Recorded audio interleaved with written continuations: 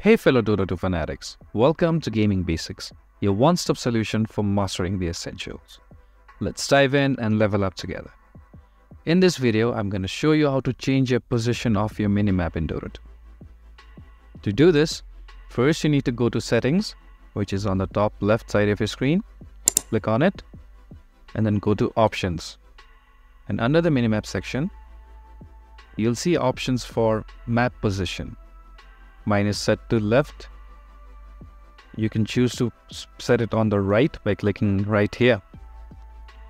And as you can see, the change has been made now, and the minimap is on the right side of my screen.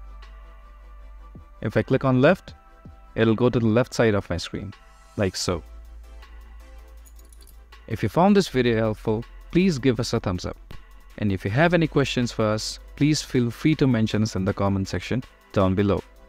Also, don't forget to hit that subscribe button and ring the notification bell so you never miss out on our latest guides and tutorials. This has been your host Ace.